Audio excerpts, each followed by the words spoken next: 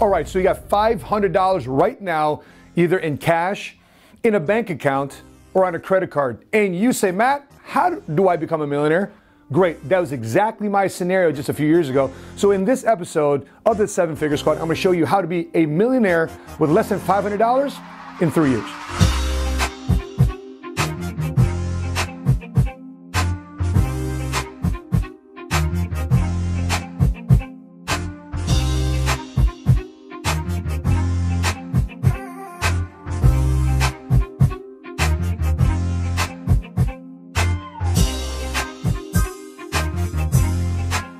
What's cracking, everybody? Money Smart Guy, Matt Sapala here, hailing to you from Oak Brook Terrace, Illinois, a direct west suburb of downtown Chicago. And I'm encouraging you, if you haven't done so already, please hit subscribe to our YouTube channel and hit notifications to be alerted next time we upload our next episode, as we're growing and marching towards 10,000 subscribers here. And guess what? You have an opportunity to win a pair of custom Jordans with your brand, your logo, from me to you. But you got to be a subscriber, because we're going to be picking a random subscribers once we hit and cross 10,000 subs. All right, so before I get into this, let me give you a quick backdrop story of who I am and where I come from. So if you look me up, Money Smart Guy, Matt Sapala, I come from nowhere. I don't come from a pedigree. I don't come from a trust fund. I don't come from a college degree. I never went to Harvard, never went to Wharton, never even went to Stanford, none of that stuff. I'm very happy. I've got many videos out there. I'm very happy with my PhD, however. I'm very happy with what the education of my public high school diploma gave me. That's the extent of my education. My education was the law of common sense, the University of Hard Knocks. I just went through life. Our family immigrated here from the Philippines. As many of you know, the Filipino mantra is either you become a doctor, you become a dentist, attorney, accountant, or engineer if you're a male. And if you're a female, you have one job to do as a Filipino a woman growing up. You either become a nurse or you're outcast from the family. I'm just kidding, but that's kind of like the stereotypes. The reason why stereotypes are funny is because they're true. But anyway, make a long story short, I've always been the black sheep of the family. I've always been opposite of what everybody in my family and friends would want me to do or would like me to do. And that's the same thing when I went into high school. I wanted to play football. I wanted to play sports. I didn't want to get into music. Everybody in the Filipino community wanted me to get involved in music. No. I'm 6'3". Even though I'm 165, 175, skinny as a rail. But when I was going through high school, I still loved sports. I grew up with Michael Jordan. I grew up with Walter Payton. I grew up with all the Chicagoland sports. So I wanted to be somebody like where the bright lights would shine and you get that recognition. You go out there and live a life. And I was always frustrated because when I left for the Marine Corps, I'm limited on $20,000 a year as a sergeant in the Marine Corps. Constantly limited. So I find myself in a position where, yes, I'm not going to re-enlist into the military. And thank God somebody recruited me into an industry, thought enough of me to bring me into an industry where I thought it was only reserved for the wealthy. And I started figuring out why the rich are getting richer, why the poor are getting poorer, why the multicultural middle class is still getting poorer, and why over time certain people absorb money and why certain people also lose money over extended period of time. Because my biggest frustration was I spent 10 years in the military, 8 years on active duty, 2 years in the reserves, and I added it all up. I did the math. Uncle Sam paid me $250,000 of salary. And now it sounds like a lot of money, but stretched out over a 10-year period, and guess what I had to show for? Zero, nothing, nada, wala na. So, by the way, that's Filipino for those of you who don't pick it up. So I had nothing left to show for. I have nothing but a car full of stuff. I had my son, my kids with me. And that's all I had to show for. I said, you know what? Enough is enough. How do I live a life that I've been reading about, that I've been seeing about? And guys, this was the era before social media. So I was just seeing magazines and I was seeing movies and I was seeing all these different things. I was living in Orange County in the Marine Corps. And I'd see these guys driving on their boats, their jet skis, driving Lamborghinis and Ferraris. I'm like, how do I get a piece of that?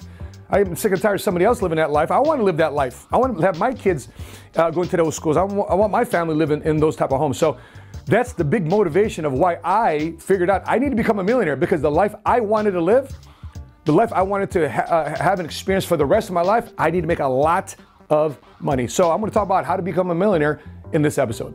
All right, so if you want to become a millionaire with less than $500 in 3 years, the first thing you got to understand, man, is get your mind right.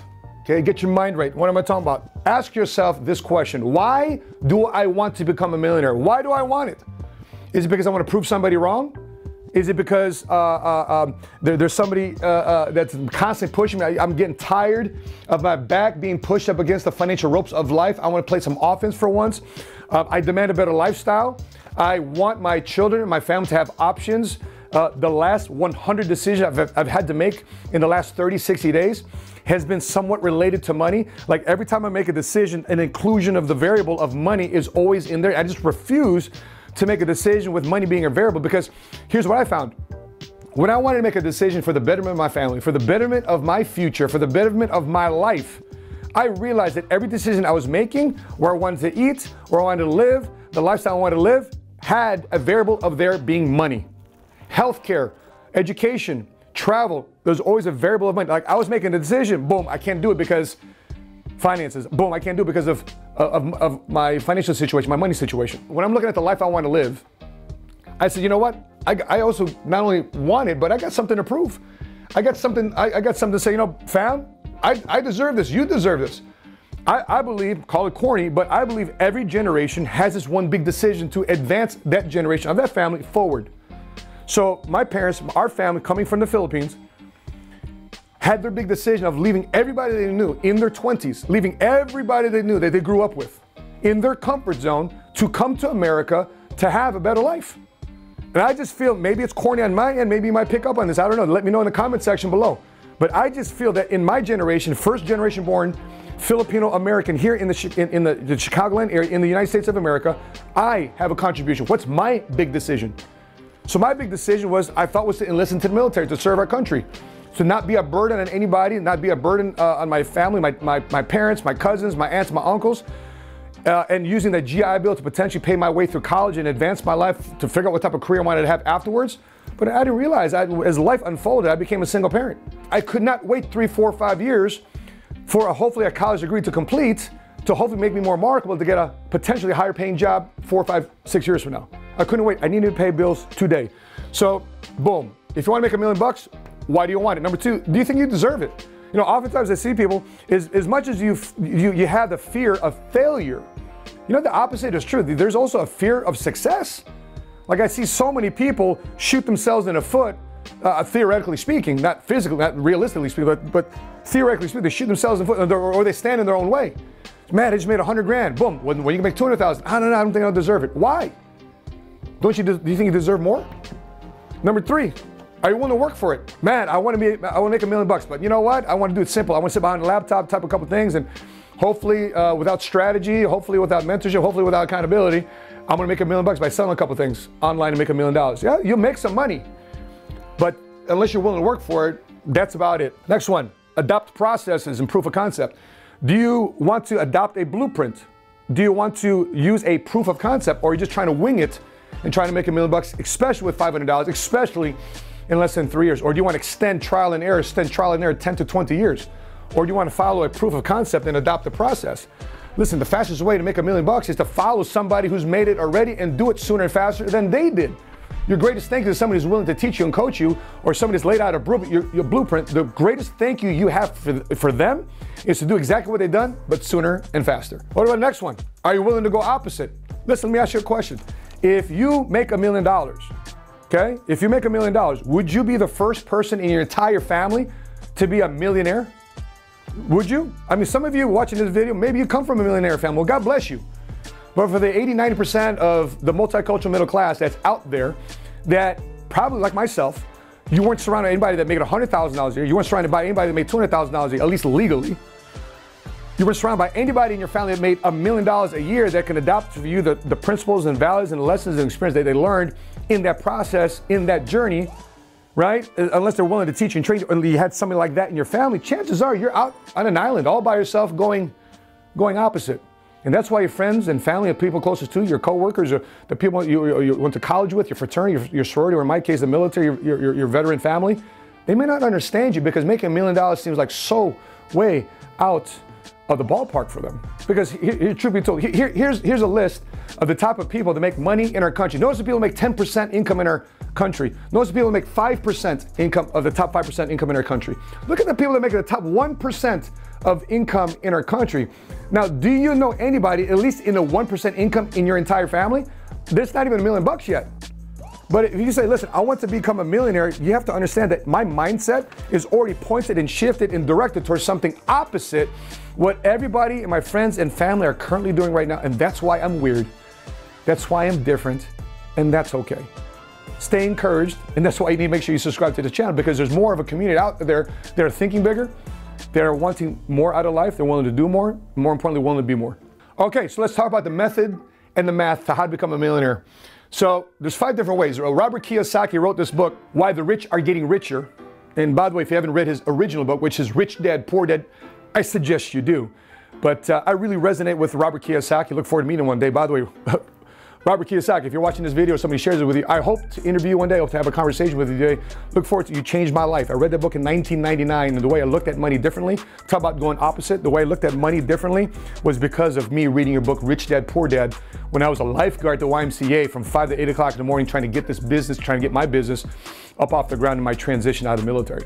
But let's talk about the methods here. There's 5 methods he talked about in his book, Why the Rich Are Getting Richer, and how to make $1 million. First method, you become a CEO, or you become an athlete, a pro athlete at that. You become a high-paid entertainer, okay? And so in this process of this, here's what I realized about my life.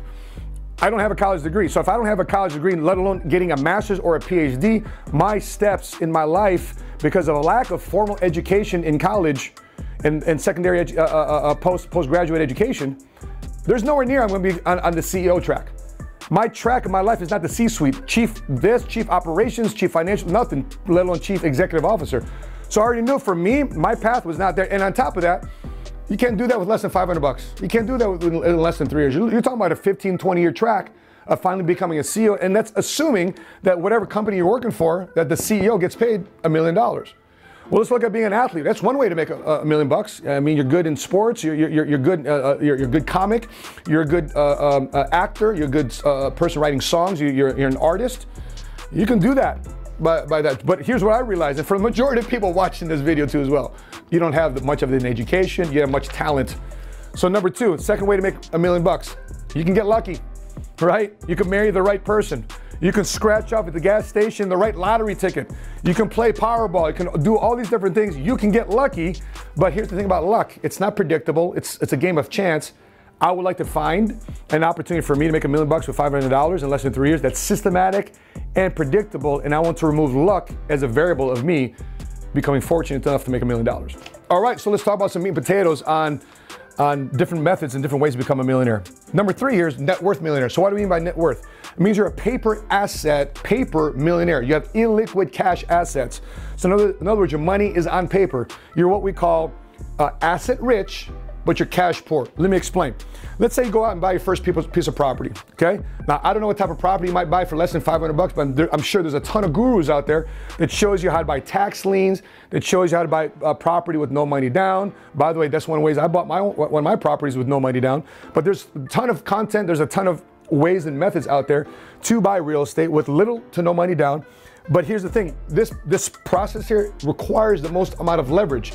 In other words, you have to be in a position of borrowing. You have to be credit worthy. You have to be able to prove, to say, listen, I'm worthy to be lent this type of money so I can invest in this piece of property, in this case, real estate. And you might buy a house, a single family home, and then you might, over a period of time, sell that home. And then you might want to buy some apartment buildings. But so in this situation, let's say over a period of time, over these next 3 years, 1, 2, 3, over a 3-year period, you buy $2 million of assets, $2 million of property. You've taken one property, rolled into the next one. So you basically have $500,000 total of down payment. You took $500, rolled into the next property, rolled into the next property, and have, in terms of your down payment over those 3 years, $500 of money inside the property, right, of down payment to qualify for the mortgage, to qualify for the loan. So if you do the math, the property is worth $2 million. You put down $500,000 of total down payment. Now on paper, you're worth $1.5 million. What's not accounted for this, I'm pretty sure you guys are going to be commenting on that below, is the holding costs, the taxes, the property repair, the maintenance, eviction. So there's a whole lot of stuff that goes on with being a net worth millionaire as it relates to real estate, being a method, being a strategy for you to be a net worth millionaire. But that's just one of them. Let's talk about number 4, capital gains. We call buy and sell. You have to constantly do that using this type of strategy, this type of method, and you always have to have inventory. It's also driven by the market. So in other words, if I buy something low, I hope the market drives this asset that I purchased, so therefore I can sell it at a higher price. I'll give you an example. One of the things I love, one of the things I just started getting involved in was baseball cards. I'm buying Michael Jordan's baseball rookie card. I'm buying Kobe Bryant's. I just bought Walter Payton's card. There's so many of my favorite players. It's like a hobby / investment for me, especially after watching my mentor Patrick and David have about $1.5 million of baseball cards shown in front of me. One time we had a meeting. He bought the two Wayne Gretzky rookie cards. He basically bought the holy grail of hockey baseball cards, rookie cards, which is Wayne Gretzky's two cards. There's only one other card that's out there. That's a strategy. That's a method. You can buy a baseball card low, hold it. The market drives it high, then you sell it at a higher price. Same thing too here with people with real estate. You can fix and flip.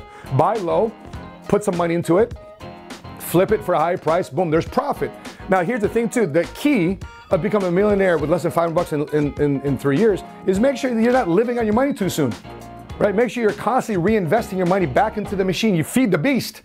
The biggest problem why people aren't millionaires is because they make 1 or 2, 3 big sales and they start living a life already. They start buying too big of a home. They start buying the Lambos. They start buying the Ferraris too soon. Matter of fact, when we started making money, my mentor Patrick David said, "Hey, Sheena, Matt, why don't you go buy some cars? Why don't you go get some, have some toys, for marketing purposes, right?" It says, you know what? We're at that time we're driving a broken door on our Cadillac Escalade. Every time we open it up, it's go pop pop. Right, you close it, pop, pop, open it, pop, pop, close it. It was just embarrassing. So, babe, it makes sense to buy a new ride.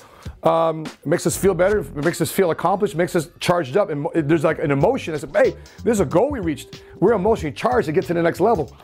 So maybe those things that you need to do along the way, but not too soon, not too fast. So capital gains millionaire, what about Bitcoin? Right now, if you buy Bitcoin, the downside with Bitcoin, it's not $500. For one Bitcoin, it's $8,649 based on the recording of this video. What about gold? Well, per ounce is $1,471 per ounce. So at $500, you're not going to get very much anywhere. You might buy a fraction of a Bitcoin, buy a fraction of an ounce of gold. You buy at a lower price, then you buy at a higher price. That's your capital gain, and that's what happens in that process. There's a cycle. What happens there when you are a capital gain type of millionaire? The downside to that, least amount of leverage. You can't find a source of credit. It's very difficult to find a source of credit. It's very difficult to borrow money from other either people or institutions to get them to buy into this product. So the least amount of leverage here is on capital gains type of strategy and type of method. The highest amount of leverage in terms of borrowing and leveraging your money is through real estate on the net worth method. Last but not least here is become a cash flow millionaire through sales and putting time and effort. Either you do it individually or build a team to do it. So in this example, you have a product. You've got a service. For example, you sell one of these products, whatever it is. Let's say you have a high margin type of product, okay? The margin of this product is $2,500 per sale, okay? So you sell this one product individually yourself, your commission on it is $2,500. So let's do the math. So if you do one sale equaling $2,500 in commission, all you know now is 400 sales. Guess what? Now you make $1 million. But you got to sell 400 of them. That's the math. Whether you do that in a year, whether you do that in 2 years, whether you do it in 3 years, it's totally up to you. You can compress time frames based on what? Time and effort, or you can extend the time over 24, 36 months to get that done. Or you can say, instead of my 24 hours, my individual time, I can say, let me recruit, hire, build a team like real estate brokers do.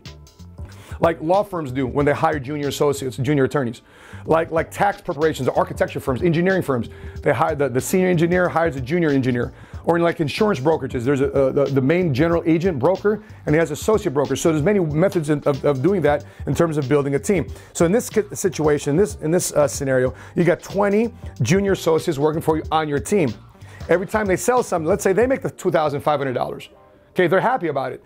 And you make your $500. Okay, from you supervising, coaching, teaching, training them how to sell that one product, they make $2,500 in that situation, or it depends on how much commission you want to pay out. Let's say they make $2,500, you make $500, or they make $2,000, you make $500, whatever, however you want to chop that up. So in this scenario, you make a $500 commission by leveraging a team. So in these other, you have a financial leverage. A real estate and capital gain, you have financial leverage. In a product or service, you could potentially have human time leverage. Okay, you have more man hours going out there selling your product or service on your behalf. Scale. Okay, this is what we call scale. So in this scenario, you have 20 salespeople, either going door to door, either cold calling, you have a sales team inside calling on internet-based type of leads, and every time they sell something, they make a $2,000 or $2,500 commission, but you, organizing the whole thing, you make a $500 commission. So let's do the math. So if you have 20 salespeople and you have $500 in commission for each sale, you basically need 2,000 sales. Let's further the math some more. Those 2,000 sales divided by 20 people on your team, that means that 20 of your guys need to make 100 sales each. When 20 of your guys make 100 sales each, guess what? You're now a millionaire. That's the method, and that's the math. So let me go throw back something real quick. When I found myself as a single father with 3 kids, raising them with custody, here's what I realized.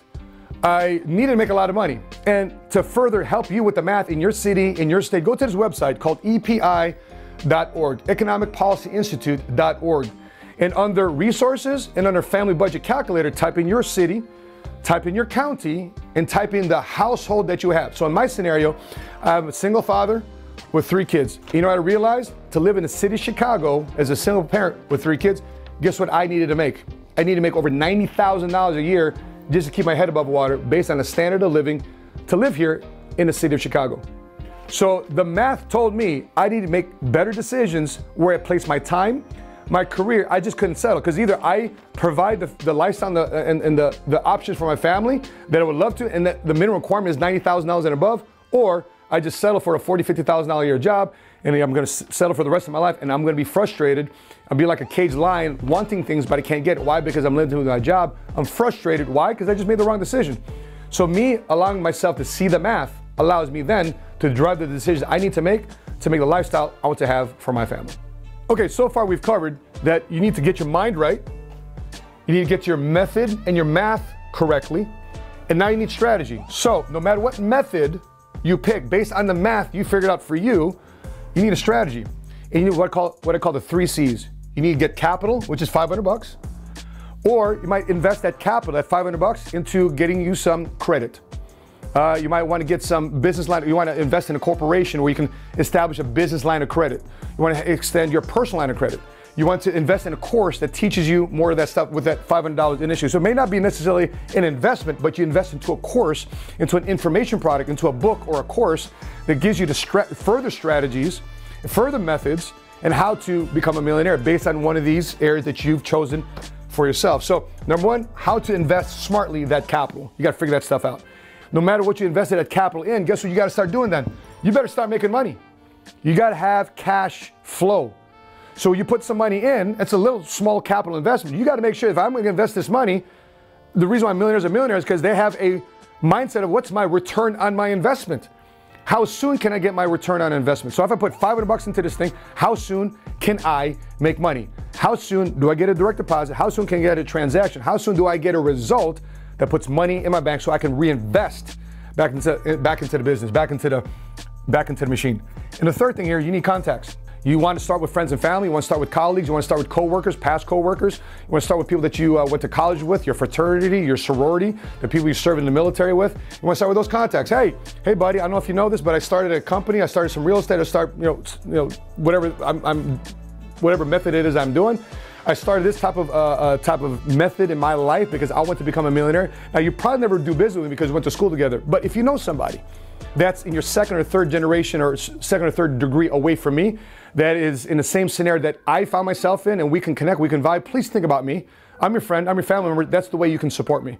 And lots of times some of your friends and family say, you know what? Tell me more about what you're doing, so therefore I could be more educated. Who knows? I might even be interested in becoming a customer. That's the way I launched my business off the ground. You know why? Because when I started with no credit, with very little money, with no credibility, I started asking people I went to school with when I was 16, 17, 18 years old. I started talking to my teachers. I started talking to my coaches. I started shaking hands. I started going to chambers of commerce, which we'll talk about here in a second. And I started getting the word out. And people said, you know what? You got a product, you got a service that, you know what? let me find out more about what you do. Like on social media today, like I would raise my business without social media. I was raising my business without social media. But today, if I had social media, I'd be doing Facebook Lives, Instagram Lives, talking about my product, my service, showing some value, showing people that I'm excited and fired up about my future, where I'm going, and being consistent at it, whether you do it once a week, once a month, being consistent at it over an extended period of time. Because people, if you, especially if you have no credibility, like where I came from, or you have a little bit of credibility, people want to see whether or not you're for real. And so you just can't be the type of person, I'm gonna jump from here, jump from here, jump from here. Pick one. Stick with one. So let's continue to talk about strategy. Speaking of strategy, you got to pick the right industry. You got to make sure that whatever product or service or method that you're going to use, it's a wealthy industry, that you're going to make money in that industry. How many times have you heard somebody say, okay, if you're going to go to college, study this, because people that have that type of degree, they have this type of job that pays them a lot of money. So go study that. Well, the same thing is true if you want to become a millionaire.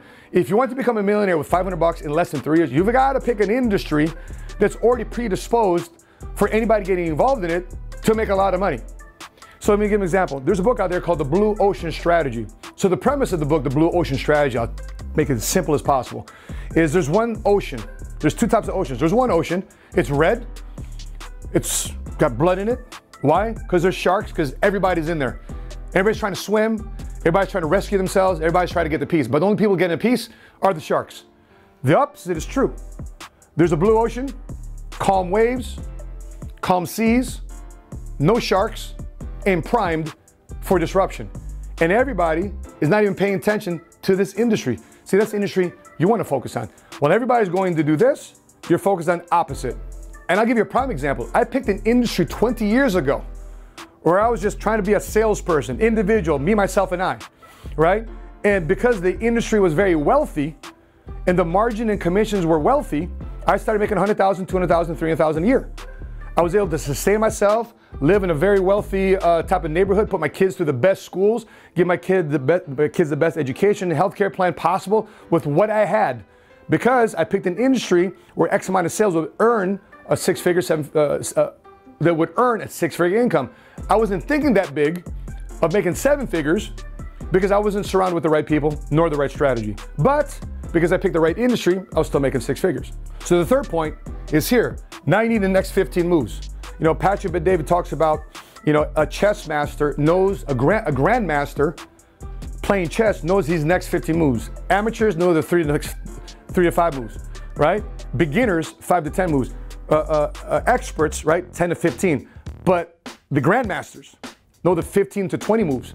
So if you want to be a grandmaster in finance, you want to become a millionaire with $500 in less than 3 years, guess what you have to identify and start mapping out right now? You got to identify your next 15 moves. I'll give you a couple examples. Number 1, follow one who did it. Number 2, find a blueprint. Find a proof of concept of how somebody made their $1 million. Number 3, seek and choose a mentor. By the way, there's a ton of people out there right now that say, Matt, how do I find a mentor? There's a ton of people out there, and don't think that making $1 million is so way out of left field that you can't find anybody that makes $1 million. Matter of fact, becoming a millionaire today is more common, and because of the economy that we're in right now, it's more easier than ever to become a millionaire. So they're out there. So all you got to do then is seek ways to choose and incur the opportunity to get them to mentor you. Number 4, what type of networking events do I need to go to? What type of conferences do I need to attend? What type of chambers of commerce do I need to attend on a weekly basis to shake hands and get the word out? What type of referrals do I need to start obtaining? What type of pitch, what type of skills do I need to make so therefore people feel encouraged to give me referrals? Number 5, what type of skills do I need to acquire?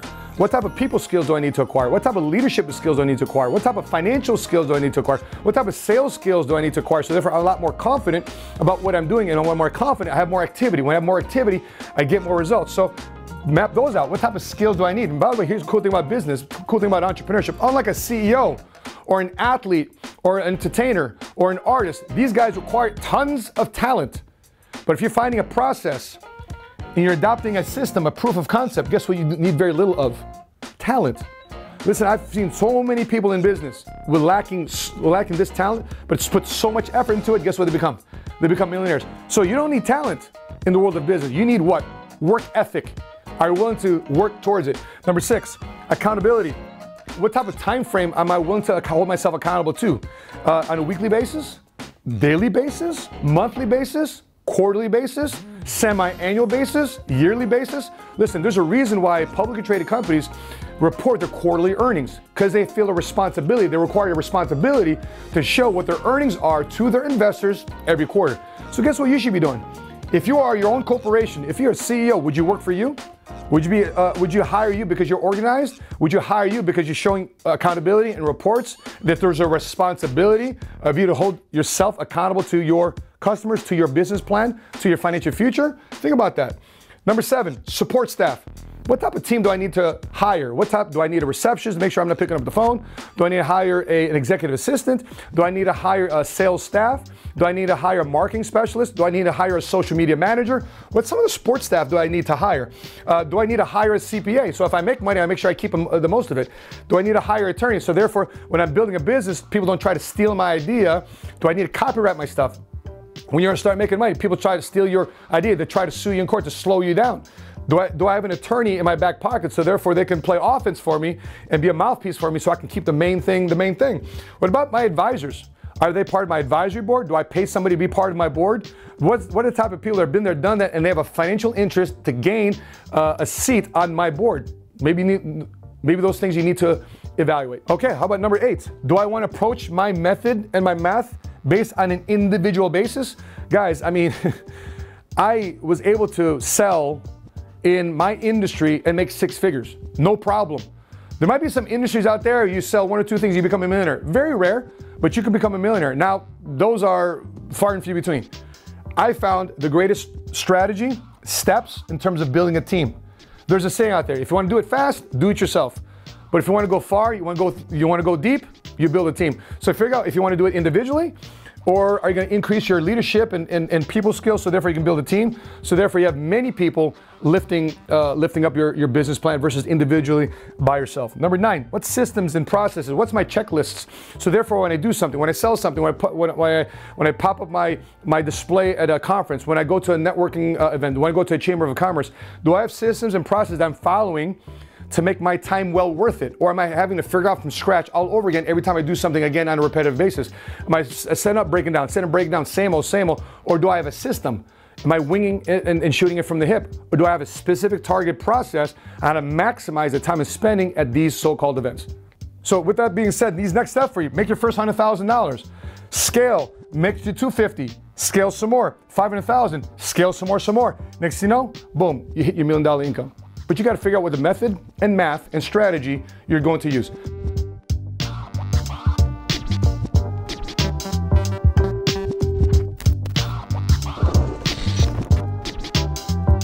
My biggest advice on becoming a millionaire is 2 things. 1 is visualization. Number 2 is environment. See, when I was broke, all I had was my visions. All I had was my dreams. And I had to learn to program myself. How do you program yourself? How do you program your mind? How do you program your thoughts and your actions and your habits? Well, 1, it starts with reading the right books and having the right quotes and having the right affirmations. You have 2 people over here, Churchill and you have Buffett, that the world knows. Churchill's got a quote that says that your greatest fears are created by your imagination. Buffett's got a quote here. It says that someone is sitting in the shade today because someone planted a tree a long time ago. And there's numerous quotes that I have memorized because I've said them over and over and over again. And when I was new coming up, and I wanted to become a millionaire, I wanted to become successful, there were quotes by Theodore Roosevelt and Marianne Williamson that I would say to myself over and over again. And I would program myself and I would visualize myself one day being that person in that quote, one day having that breakthrough, one day having a lifestyle, one day dreaming, one day driving a Lamborghini and traveling the world. But I had to visualize that before I had it. It's a muscle. You got to go out there and practice. That's number 1. You got to go out there and work on that. Number 2 is the environment. You got to quickly get out of a comfortable environment, be part of an environment. It's going to challenge you to grow, set aside your ego, be around people that are making a lot more money than you, that can mentor you and lead you in the right direction. If you find yourself in a room where you're the big shot and you're the most comfortable person in the room, guess what? You're going to be stuck. You're not going to get to the next level. Thank goodness I had a coach, I had a mentor by the name of Patrick who helped me get to where I'm at today. But it's always constantly challenging and improving and being reminded of who you can become, reading the right books, being around the right associations, and growing And once you find yourself in a place where the environment is just casual, it's complacent, it's low standards, you're never going to go out there and grow and become that person. So find a mentor that's making the money that you want to make, and make sure that you stay there and you keep on growing. And number two, or the first one, was visualization. Visualizations and environment.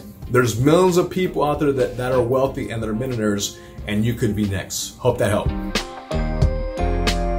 All right, so as I wrap stuff up, today in America is one of the best times and more simple times to become a millionaire. Not only become a millionaire, but keep most of your money based on the tax package we have currently right now under the Trump tax plan. I know you guys will give me some heat about that, but listen, many people in my position that are entrepreneurs are scaling up and out know that they made more money this year than last, and they're paying less taxes this year. So you got to look at taxes as a compensation package. That's why you need the right CPAs and attorneys and people doing your taxes in your back pocket to make sure you make your money, you keep your money, so therefore you're going to reinvest it into scaling and creating more jobs. The next thing you have to ask yourself is, if I'm going to be making $1 million, do I have to constantly push buttons? Do I constantly have to have involvement? Do I have to have constant involvement to make sure I'm the one always closing at the table? Do I have to be the person that's constantly making every decision along the way? Or do I have built a team or a leadership team or a leadership group that's helping make these decisions properly, and I can check in with them, and they can check in with me, vice versa? And also you have to ask yourself, okay, if I'm going to be making $1 million, what are some of the opportunities? Write down some of the opportunities for me to make $1 million, vice versa too as well. What are some of the dangers do I have to anticipate to make sure if I make it, I keep it, I sustain it, and I scale it? And we'll wrap it up with this formula. In this formula, I'm making your $1 million with less than $500 in 3 years. Number one, establish your why. Number two, what is your strategy? What is your method? Number three, what type of cash and capital do I have to obtain? Number four, what is the math? Am I going to do it individually, or am I going to scale with a team or build a business out of this thing? Number five, what's my strategy? Number six, what's my outreach? Who do I need to talk to? Who needs to know what I do?